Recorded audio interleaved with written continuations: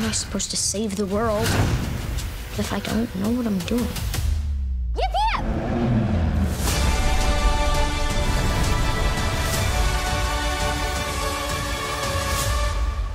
I would say that, you know, in conversations with our showrunner, Albert Kim, who did a wonderful job, I had a lot of questions about how they were going to adapt the show, how they were going to approach it as a live action, you know, how they were going to deal with the characters, and how they were going, whether they were going to be respectful to the original IP.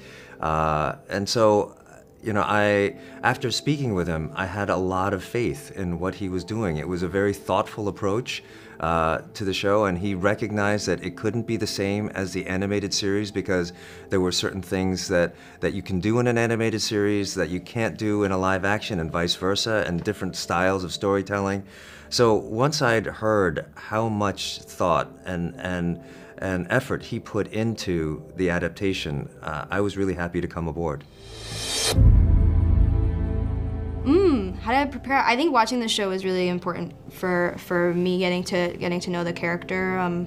Music played a huge part in it as well. The costume was like at the end of the day the one thing that like kept me so grounded in her character, because like you can't, like, you're like just like this the whole time, and like you can't even like really like even move your neck because you got this like collar that's up to here. It just like that body, like, the body going first and the mind following was really important for Azula. Yeah. For me, early on, Albert Kim, our showrunner producer, suggested that I watch the Rod Lurie film, The Last Castle, with Robert Redford and James Gandolfini. He said, pay attention to James Gandolfini's character. There are similarities. It's not a perfect analog, but there's something in the way James Gandolfini plays this prison warden, and he's kind of obsessed with war and war culture. He has all these military artifacts in his office. He has no personal experience of battle, but he feels that his love of the artifacts kind of earns him the same respect as if he had actual experience. And Zhao is similar in that he feels that he is destined for something that he kind of has no reason, outward reason, to deserve. And that kind of longing and that kind of wanting or reaching for something greater than where you're at was similar. So it started from that place. You have to start with the rewatch of the original series. That's the blueprint, that's the backbone.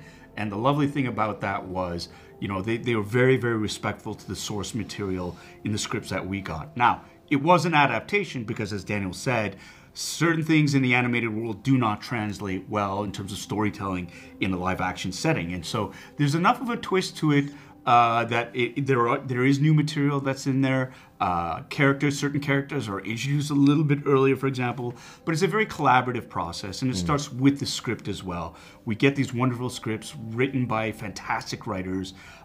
You make your choices as an actor, you do your homework, and then you're collaborating with the directors and writers and producers and then your scene partners, and you're all sort of working together to tell the best story possible while still maintaining an authenticity and you know, staying truthful to the characters as they're set out. And so you're building and you're adding bits of yourself as a performer to it, because we're not hired to be puppets or mimics. We're hired as artists to bring part of ourselves into the characters that we're portraying, while still trying to maintain true to what's already been established. And so yeah, that's the prep, and it's making sure that you know, like for example, the relationship with Zuko. That's what I wanted to focus on. It had to be real, it had to be believable, and it had to follow the same sort of intentions and arcs that were established in the animated series. I don't know what I could add to that here. That was such a good answer. But yes, it did start with going back and watching the series, because in an effort to be respectful of the original source material, you have to know the source material, and you have to know when you're diverging from it and when you're leaning into it. And so, I started there, and then I started just kind of thinking about family dynamics, and what kind of a father Ozai was, and how that played into his work, literally, and that is a balance that most parents ask questions about, like what is the role of your family vis-a-vis your work and the things that you want to do in your life for yourself. That's a really nice way of putting Ozai's journey into words. I mean, he wants world domination, and he wants his children to be a part of that. So how does that manifest itself? How would you want to parent in that kind of a dynamic? And so those are the questions I started to ask. I also did a deep dive into YouTube analysis videos, but I really think our source material was research in itself. Every time we got scripts and things like that, because there are a lot of similarities, but also many differences in our show. And so sometimes, when the circumstances of our characters might slightly be different, I think it changes that character as well, while maintaining the essence of what the original creators had in mind. And also, at the end of the day, because we are making this live action adaptation, I don't think anybody here would want to do an impersonation of these characters of an animation. I think we really did our best in making these people real, and allowing for everything that was going on in the world to be grounded. A lot of the fight scenes for me, I was just like mouth hanging open. I was just like, wow. There's like the Omashu fight that Zuko and Aang have with like the scarves, and the music's so beautiful. The Blue Spirit fight scenes are so incredible. The moments that Katara and Sokka have with the brother and sister dynamic is really, really cool to see in real life. Most challenging scenes, I think, with Azula, you see her have to go through these kind of unspeakable things with her dad that it kind of just hurts to watch a little bit. I think that those were really hard to just be so nervous in front of Daniel and then have to hear him say those things to me, and then also internalize them as the character. Yeah, I guess that, but it's also so much fun and yeah, really cool. Yeah, the fight scenes were challenging for me. You rehearse them, and they're so kind of choreographed, and yet when you're on the set and you're kind of going at it all out, there's this dance of remembering the steps, yet also kind of being loose enough to be spontaneous. So that dance is always kind of tricky for me. There were so many scenes where I got to I think the heart of Sokka is like the comedy, and then the human vulnerability, like breaking through the seams of that a little bit for the live action.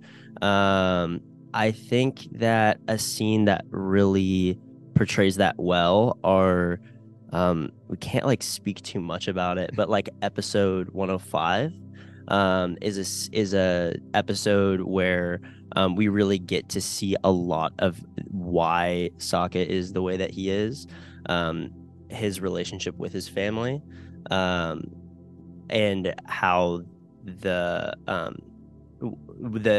kind of realizes lots of, oh gosh, this is so hard to answer with the not wanting to spoil too much, but anyway, you get the gist.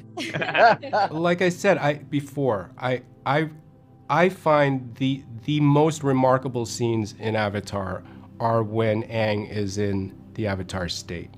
I find that it speaks to such a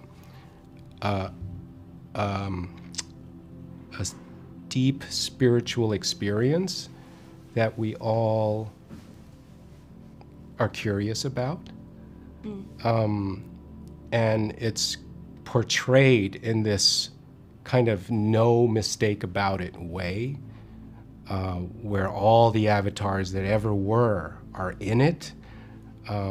It reminds me of, we all talk about being woke and what does that mean, and what is an awakening? What is a spiritual awakening?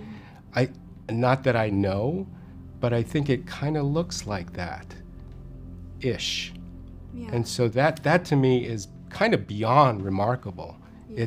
It speaks to something we all sense, don't know how to talk about, but are kind of maybe now more than ever, just because of the language and the culture, more attuned to.